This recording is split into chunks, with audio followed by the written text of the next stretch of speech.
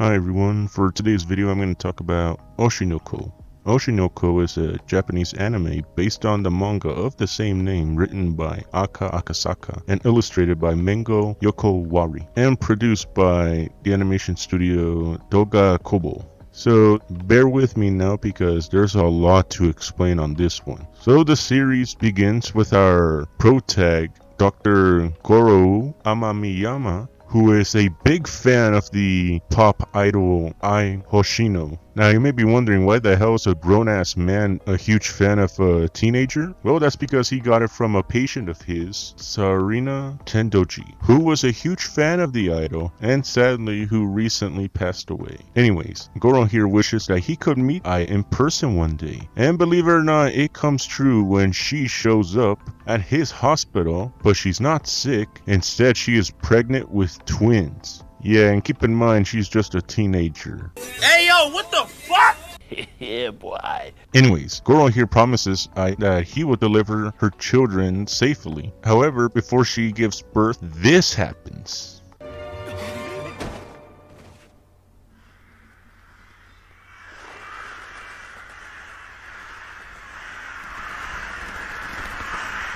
Shit just went from 0 to 100 real fucking quick. Yeah, so he gets murdered, and believe it or not, he nearly gets isekai'd, but not to a fantasy world. Instead, he gets reincarnated as one of Ai's kids, named Aquamarine, or Aqua for short. But he is not alone, as his twin sister, Ruby, is also a reincarnation of the girl from earlier, Serena. And by the way, none of them know their true identity, so yeah. And Aqua here still has memories of his previous life.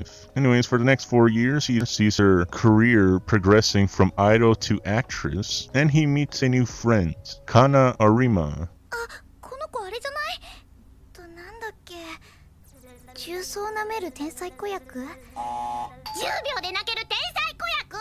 Anyways, I thinks that Aqua will be a perfect actor when he grows up, and Ruby wants to be an idol just like her mother. And things look like they're going well with the family, until this happens.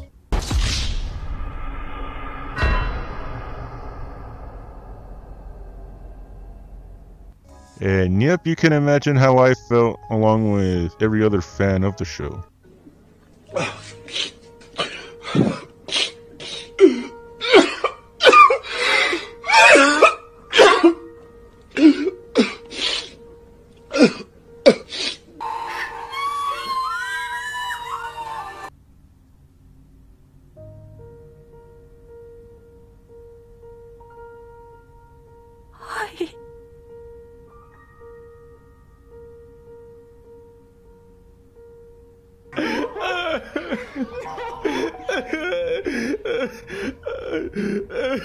So yeah, after that heartbreaking moment, Ai's murderer commits suicide, and Aqua believes that the murderer may have been his biological father, as he is the only one who actually knew about Ai's pregnancy and knew her exact location. And because of this, he vows revenge. Meanwhile, Ruby, on the other hand, wants to follow in her mother's footsteps.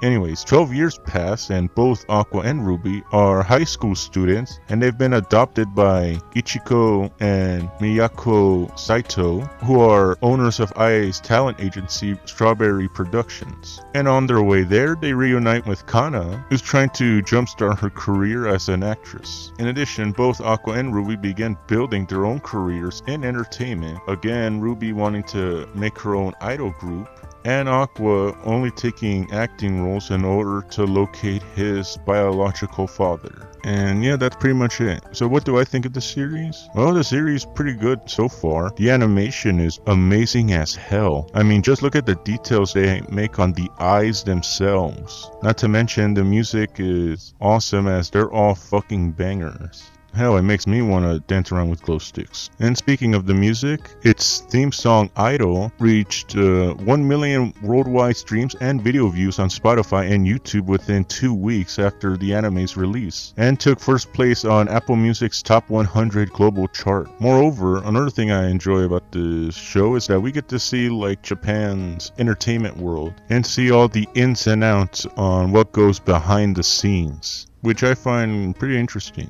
And I gotta say, with the characters, I enjoy them very much. With, of course, the one that's pretty much billboarded everywhere, Hoshino. Because even though she only makes her only appearance in the first episode, she had a huge impact, both to the characters and the show itself. As not only is she a great singer, she is also one of the more interesting characters of this series. As like the audience, Aqua wants to find out more about like who his mom really is, and starts to question whether the person he knew was the real her or just a performance. Like she was actually disorderly, reckless, and even asocial at times. But whenever she needs to give out a performance, she gives out one hell of a performance, drawing people with her charisma and cheerful personality. Or in other words, We all wear masks, Spider-Man. But which one is real?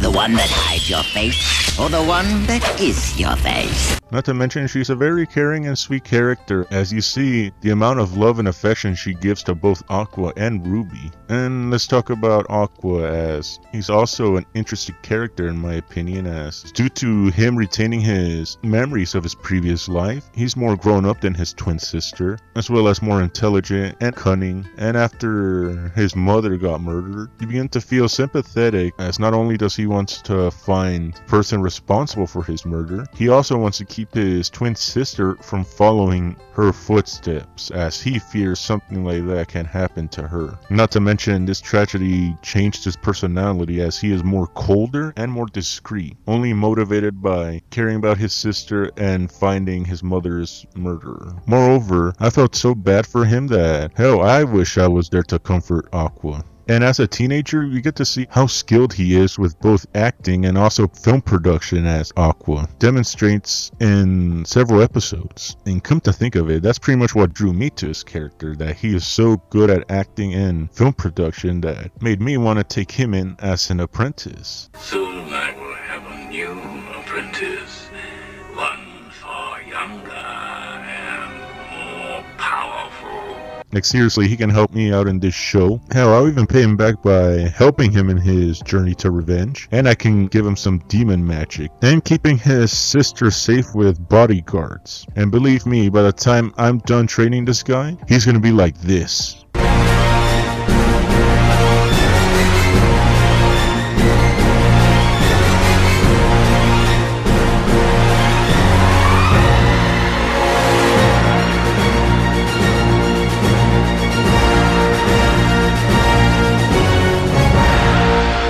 And speaking of his sister, let's talk about Ruby, as she is also a great character, as she's a polar opposite of her brother, as she's more childlike and has a more cheerful personality compared to him. And like how I mentioned before, she is driven to become an idol just like her mother, as in her previous life, that's what she dreamt of. And she practiced non-stop just to do her dance moves. And even as a teenager, she won't stop until completing her goal, even finding members for her group. Oh, and speaking of her group, let's talk about Kana, as she's also a great character and has the most like comedic moments whenever she's with Aqua or Ruby, as she is both cheerful and confident, but also rude and sharp-tongued, as she wants to continue her acting career and getting better roles, but she unfortunately gets stuck with either bad actors or a bad production. But she wants to give it her all. Not to mention, it is sad to see that she has low self-confidence, especially with her singing. But luckily, Aqua gets her to believe in herself more, because as you can see, she really likes him. She even drops hints that she's interested in Aqua. 年上好きってこと？へえ。へえ。早く投げろ。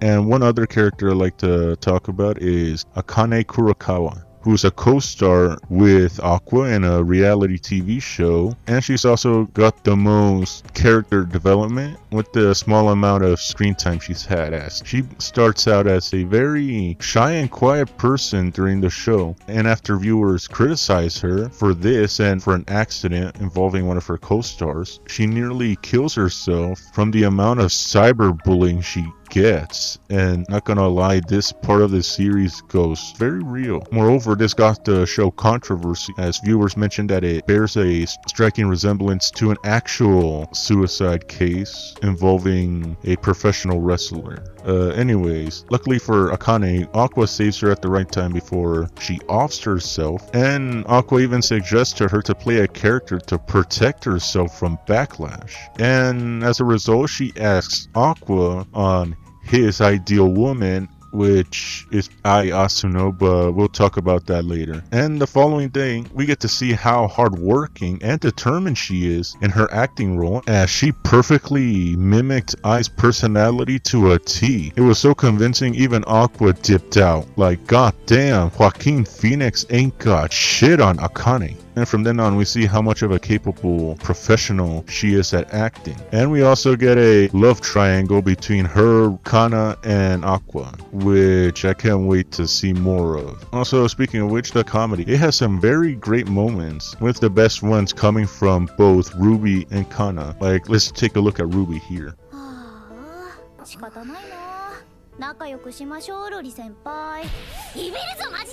And now let's move on to Kana with this.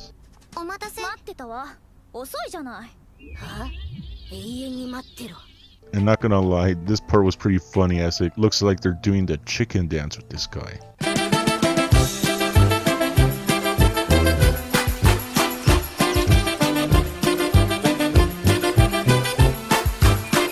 Okay, so like I mentioned before, I like the animation, the characters, the music, and the chemistry between them. And so is there anything I don't like? Yeah, there's a very obvious one with Aqua, as it gives out like Sweet Home Alabama vibes, as Aqua seems more interested in his mother and Ruby. And yeah, it doesn't help that there's like fucking fan art of this.